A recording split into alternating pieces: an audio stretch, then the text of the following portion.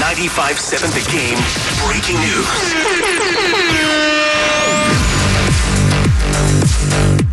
I don't know if I'm going to be able to pass this all along without crying. Oh, God. Willie Mays has passed away.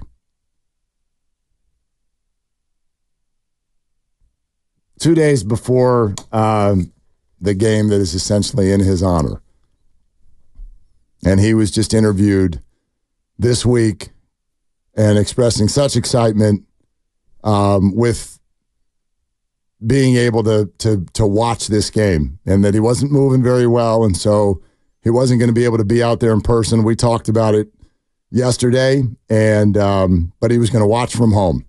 And this game means the world to him that it's happening. And he didn't quite get there. Man.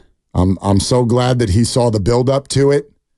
And obviously, you know, Willie at his age, making it to his early 90s, just lived a full and wonderful life.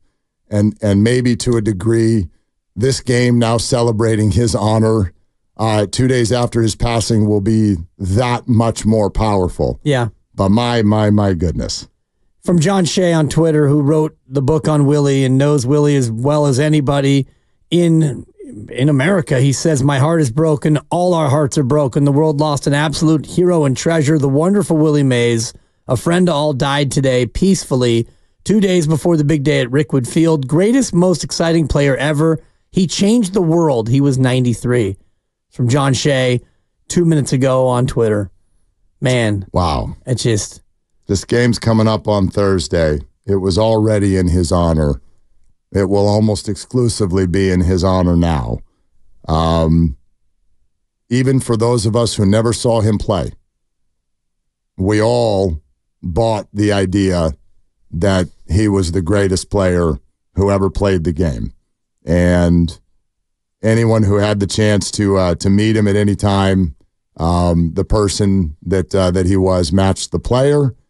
And so it is with just, wow, overwhelmingly broken hearts tonight that we pass this news along. It just is so sad, and I think you put it perfectly when you talked about what this game now at Rickwood means on Thursday. It was already going to be a Willie Mays tribute to a living legend, and now it's a Willie Mays tribute to a legend who has passed. And so the emotions surrounding the game, I think, will be even more powerful than they were before, even though you mentioned that the game was largely in Willie's honor. A kid from Alabama, from nearby at Rickwood Field, and somebody who grew up playing there and dreamed of being a major leaguer. And we all heard the interview from just a couple of days ago, right, when he talked about why he wasn't going to be able to make it and how he's going to be watching from home. And to have this news come today, literally 2 days ahead of this historic game, it's just devastatingly sad. You okay if we hang here for a couple minutes? Absolutely, Mark.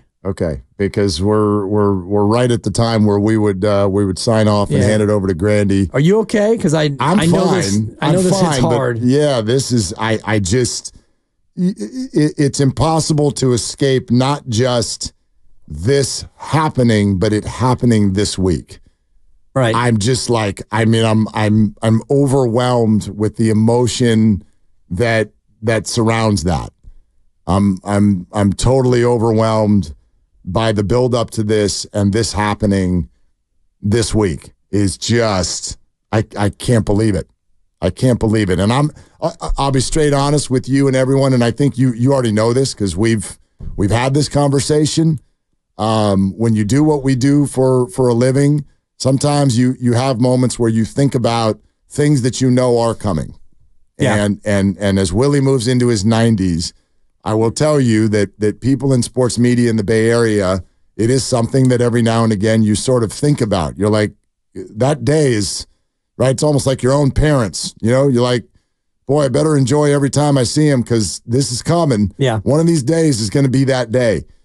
And so we've had that thought cross our mind about Willie just because of different health issues in the last few years and just being in his 90s. 93, You're yeah. like, one of these days we're going to have to do, it's going to be the Willie Mays day. And it's going to be absolutely one of the hardest things that we do because this man is so beloved and he's so powerful. He's so big. His life, his legacy, his imprint on baseball and so much beyond baseball is just impossible to describe and think about. And for it to happen 2 days before Rickwood, I can't believe it. Yeah. I just can't believe it. I can't either. And it just is, that's the piece that makes it even more incredibly sad. And anytime you lose a legend, certainly someone at 93, there's going to be a certain amount of sadness that goes along with it. And we can all take moments and talk about a life well lived, and that's all true. And maybe no more so than with Willie Mays than almost anybody before him in sports, Bay Area sports to be sure. But to have it happen 2 days before this game that he wasn't going to be able to attend for obvious reasons, and he's 93, and so travel is tough and difficult to move around. But for it to happen 2 days before, it adds an extra layer of sadness around the Rickwood game, but it also, I think, elevates it to a celebration point unlike anything we're going to see. And I know we're planning on talking to Bob Costas tomorrow on our show, and it's going to be amazing to be able to get Bob's thoughts on Willie Mays, and even more poignant now that Willie Mays has passed today at the age of 93. Willie Mays has passed away at age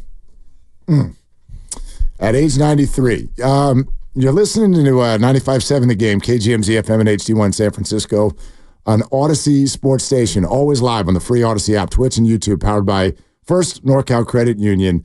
For a low-rate auto loan, apply online or just ask for First NorCal financing at the dealer. I think that the point you just made, I'm hopeful that as quickly as possible we can all get to that thought that, first of all, that I don't think there's going to be a dry eye in the house at Rickwood in 48 hours. However, what an unbelievable opportunity to celebrate him. I mean, could there be a better way to celebrate this man than what's going to happen here in a couple of days? No better way. And, the celebration already was going to be huge, but now that he's passed, I think it crystallizes the moment even more so, the impact of Willie Mays, born in 1931, lived 93 amazing years, and everybody who has had a chance to meet him, the tributes are going to start pouring in now since the announcement from the Giants that he passed this afternoon. And I think about the one time I was fortunate enough to talk to him. A mutual friend of ours, Marty Lurie, actually took a moment in spring training and said, Hey, Dan, come on over here, meet Willie. And I was like, what? You want me to meet Willie? And so there's the handshake and there's a brief, 30-second back and forth. And then I just stepped back and watched him work the room. Young Giants, middle-aged Giants, coaches, cognoscenti, experts, people, and it's Willie. He's the absolute center of the universe without trying to be the center of the universe. And people coming up to him, and he's holding court, and this was probably 12 years ago, and he was at the ripe young age of about 80, and he's, entertaining, but not really, and telling stories, and it's like, oh my God, this guy's history. This is living history. And so it's sad to know that the finality has come today at the age of 93. You want to take a call? Yeah. Enrique in Santa Barbara wants to talk about Willie Mays. Hey, Enrique, what's up? Thanks for taking my call, guys. I really appreciate it. And I just wanted to say that Willie Mays is my favorite Giant of all time. He's one of the greatest baseball players of all time. Look at MLB's, that article. They came out with the top 100 MLB. Willie Mays is number 2, man, behind Babe Ruth. Come on. I don't have any more words, man. Number 24. Say, hey, kid. Thanks, Enrique. I mean, we'll hang out for a handful more minutes. Grandy's here. He's going to take you as well. But if you have a tribute or something you want to say about Willie Mays, who passes away today at age 93, peacefully, 888-957-9570. We'd love to hear from you. I think everybody's voices, this is an opportunity to, whatever you believe in terms of where someone goes and what they can see and what they can hear. Even if it's just for all of us who are still here present on the earth, that's part of the healing of something like this. And And also, again, just the celebration. Like 93 years old. I mean, you could not have asked for more from somebody who wore this uniform, helped bring baseball to this city. He was everything. There's no bigger presence in the history of the game than this man. I'm flashing right now to, I don't even know what age I was, but I was a huge baseball card collector, as many of us were as kids, and especially as a child of the 80s when baseball card collecting was at its absolute height. It's all I did. It's what I did with my friends. When we got to get out of the house, we'd ride the bikes to a local store and buy baseball cards. And I still got boxes and boxes and boxes of them somewhere tucked away in closets. But all of that started because of a present, and I don't even remember what it was for. Probably my 6th birthday or 5th birthday or something. But an older generation cousin got me a present, and it was a baseball card of Willie Mays. Wow. And it was from like his 2nd or 3rd year. Not his rookie card or whatever. Like, I don't even care what it's worth. I would never even think about parting with it.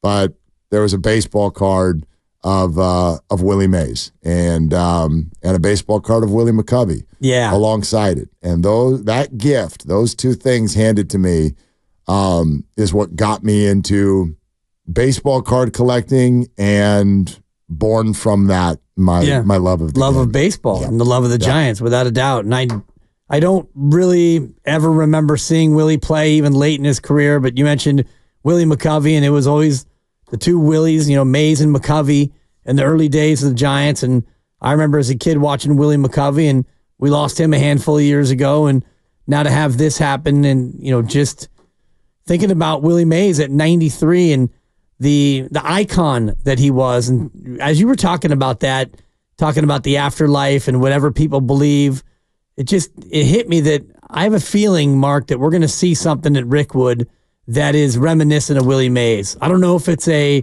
back to home plate overhead basket catch, but I have a feeling that Willie's presence is going to be at Rickwood on Thursday. I'm with you. We'll let people know a little bit more about what Rickwood is, because I think there are some listeners who, you're just kind of cruising around in life. You're like, I don't really know much about this, but this commemorative game, Negro League players, Willie Mays, who played there, one of the first players to play there when he was 17 years old in Birmingham, Alabama, seats about 8,000 or 9,000. It's gone through a renovation because, especially with Juneteenth celebrations this week, Major League Baseball accepting Negro League stats into the official record book. They really wanted to commemorate this and certainly make it about many things, including Willie Mays. And so he was already going to be a massive, massive presence, even in absentia, at this celebration on Thursday night. And that's one of the reasons the Giants are in this game.